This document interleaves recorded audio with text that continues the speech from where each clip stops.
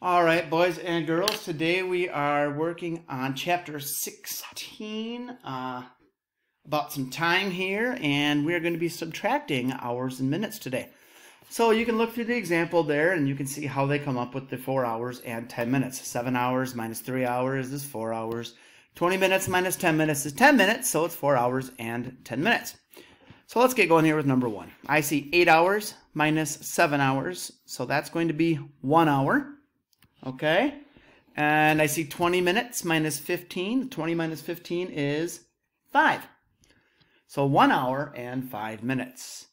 Number 2 here, we have 4 hours minus the 1 hour is 3 hours. Okay, and 35 minus 15, 3 minus 1 is 2. So 20 minutes. So 3 hours, 20 minutes. And number 3, I have 3 hours minus 2 hours is 1 hour, and 55 minutes minus 30 minutes is 25 minutes. So 1 hour and 25 minutes.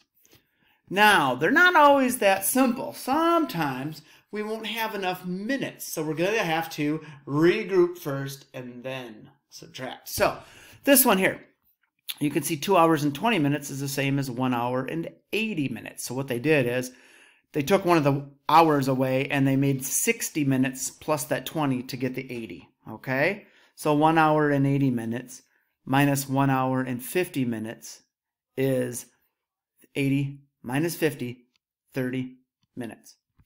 So let's look it over here at this one. So we have 5 hours and 15. 15 plus 60. Yep, that's right, 75. And we went from 5 down to 4 hours. So we're looking at 4 hours and 75 minutes minus 2 hours and 25 minutes. So 4 minus 2 is 2 hours. 75 minutes minus 25 minutes is 50 minutes. Kind of like quarters, 25, 50, 75. Okay? So now let's look at number 6. 6 hours and 10 minutes. So we're going to change that to 5 hours and 70 minutes. Okay? And it's still going to be taking away the 1 hour and 55 minutes. So that equals, let's see, 5 hours minus 1 hour is 4 hours. 70 minutes minus 55 minutes is 15 minutes. So 4 hours and 15 minutes. Here we go. We got 9 hours and 40 minutes. That's like saying 8 hours and 100 minutes minus 4 hours and 45 minutes equals 4 hours and 55 minutes.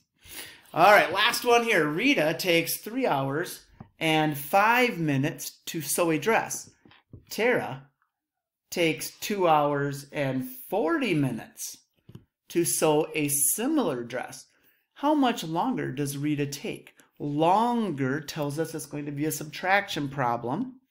Okay, so we're going to take the 3 hours and 5 minutes minus 2 hours and 40 minutes. I see the 5 is less than 40, so I'm going to have to regroup. So I'm going to take that 3, I'm going to change it to 2 hours, and I'm going to add 60 minutes to the 5, so we're looking at 65 minutes. So it's 2 hours and 65 minutes minus 2 hours and 40 minutes. So 2 hours and 2 hours are going to cancel each other out. That leaves the 65 minutes minus the 40 minutes equals a 25-minute difference. So how much longer does Rita take? Rita takes 25 minutes longer. All right. Hey, check it out. We're on to practice 5, elapsed time tomorrow. Yeah, look at that. All right, one more day at a time, and then we hit up temperature.